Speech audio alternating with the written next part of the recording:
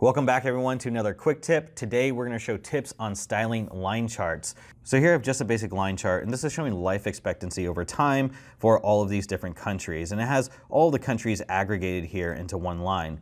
Now you can split this up, and I see this often, you can split it up by color, and here you get all of those different countries in their own line. And that's a good way to segment it, but I wanted to point out that you also have the option in this column selector to do a line by.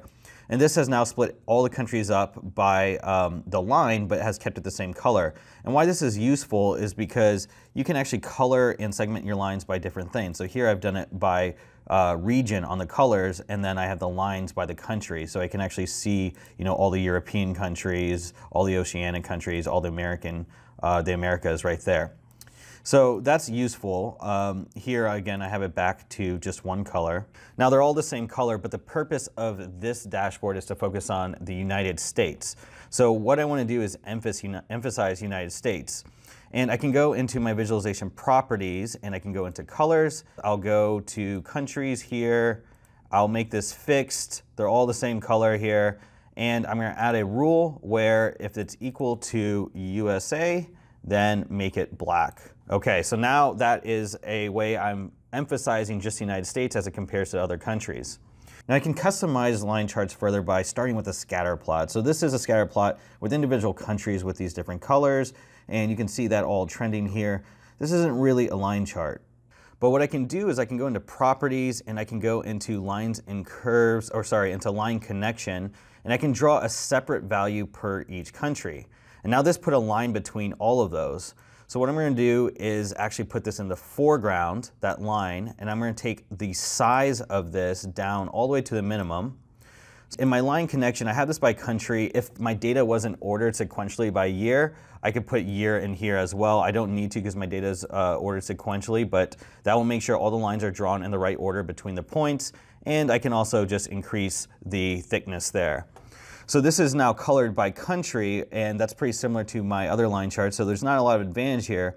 But one thing I can do is I can change this to my colors to my y-axis and my life expectancy. And here I have now a gradient color scheme. So if I want to make this like, let's say red, you can see that as the values get higher for individual points, that the line's actually turning red, and you can see the actual gradient and the values there. So I have something here. I have another color scheme already saved in here. So this is the color scheme I'm using for the rest of this. And so you can see that gradient a little bit better. Now, the downside of doing it this way is that if you use labels, then the labels are actually going to show for all the different points. And so this is not really easy to read. What I can do is I can actually go to this other option, and I can go to link copy to data table and analysis. And this is the data table that I have, all data, unpivoted, and I'm just going to call this my USA reference line. So now this data table has been added, and I can actually go into my data canvas, and I can see that this data table has all the years, all the countries, all the variables, all the values. And what I want to do is I really want to limit this table to just the country and the variable of interest. I just want to subset it by that. So what I'm going to do is I'm actually going to add a filter transformation, and I'm going to say country equals USA, and I want the indicator name to be equal to my life expectancy value. Okay, so I'll hit OK there. And you'll see now this is just one table for the USA over time with life expectancy. Now coming back to this chart where I have the scatter plot, I can go into my settings and I can go into my lines and curves, and there's this option to add a line from column values, and we're going to use this a couple times in this session. So here I can select maybe my USA reference line. That's what I had just created. And I have the year and I have the value, and I'm going to give it a custom name. I'm going to just call it USA, and I'm going to hit OK. And so now this line is right here. Okay, let me make this a little clearer by making the other ones a little bit smaller, and on my lines and curves I'll make this a little bit thicker here.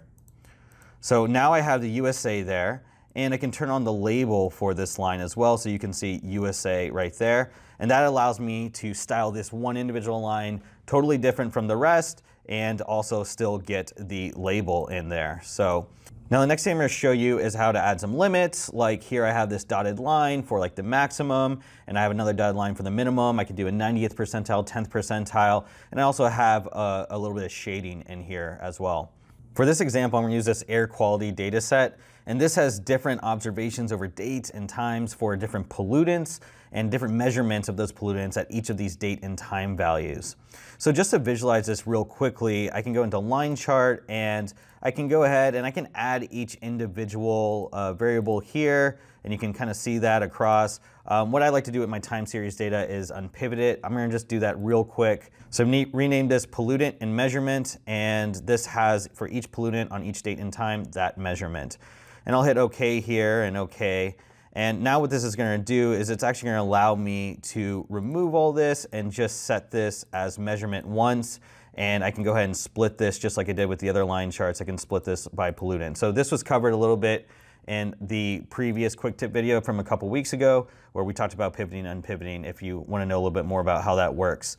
But here I wanted to show you about this data, and we're going to go ahead and do some aggregations on 90th percentile, 10th percentile, maximum minimums, and add some shading. So let's look at how this data is working first. So I'm going to add a scatter plot here, and I'm going to make this just the date, and I'm going to just kind of narrow in on a region.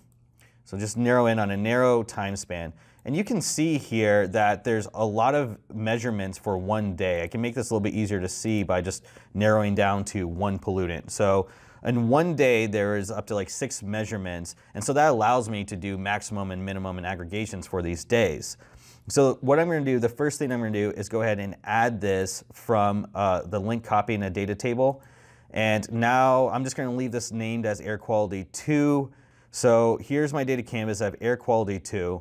And I'm going to add some calculated columns here. So I'll go to data, add calculated column, air quality 2, and I'll do for my 90th percentile P90, and I'll add a measurement in there. Now, I'm just going to show you what this is going to do. If I just leave it like this as just that P90 over the measurement, what it's going to do is actually calculate across all of the time and all of the pollutants. And so here it's all going to be the same value all the way down. But I really want to segment this by day. I want a different 90th percentile per the daily measurements. So what I really want to do is in this column, what I want to do is actually use an over function, and I'm going to do this over date. Okay, so now I added these 5 aggregations: 90th percentile, 10th percentile, 50th percentile, minimum and maximum, and these will all change over the different days. So what I can do here to get this all down to one variable, so I already filtered, but I'm going to actually right click here and create a filter transformation. And what that's going to do is pass that down from my original table, my air quality table. It's going to create this filter rows transformation here. And that means the downstream table is only going to have this one pollutant that I selected. Now, if I don't want to fix it like that, I could do the filtering just on this table itself, and I can just add a filter rows here, just like we did with USA and life expectancy. So I could add that filter in here, and I can put in just the pollutant name I want, or I can even create a document property so I can change this with a drop down. I'm not going to show that, but there is a video on creating control panels that goes into document properties and controls. So if you watch that and you're watching this, you should be able to figure out how you can parameterize some of this stuff and bring in actually document properties to make this dynamic. Now going back to just my chart here, so we have this scatter plot, and what I'm going to do, let me go ahead and maximize this, and I'm going to go back into my properties, and for lines and curves, I'm going to add a line from column values, and you guessed it, I'm going to add each individual line. So I got P90 here, I'm going to call this P90, and I'm going to style this with maybe a dotted line like that, and I'm going to do this again for the other aggregations. Okay, so I went ahead and added these different lines for these different aggregations, and you can kind of see them here. I'll go ahead and change the color to yellow so it's a little bit easier to see, and I'm going to take the size down. So now you can see I have the maximum and minimum and the percentiles and the dotted lines. I can also put this right into my legend by going into my legend, putting lines and curves in. So now you can see what each line represents. And here I can also add some shading. So I'll go into my line connection and I'll order each line, or I'll draw a separate line for each date. And you'll see these vertical lines there. And I'll also order each line by date as well. And I'm gonna bring this to the foreground and I'm gonna make it really fat. And now, you know, when you kind of zoom out, you'll be able to see that these values are all shaded between the minimum and maximum. And that's the way I had this arranged. So, you know, I could kind of play with my configuration here if I want to shade different regions and do different things like that. I can also view this again with the other pollutants all together. But this is kind of a great way to style those lines individually and get a little bit more out of your line charts. Everyone, thanks for watching the video. Make sure you subscribe to the channel. We just put out a bunch of Spotfire 10 training videos. You'll find it on the YouTube channel. There's over 30 videos. It goes end to end into beginner and intermediate topics. So make sure you check that out. We're continuing to put out more content every week, and we'll catch you next week. Thanks.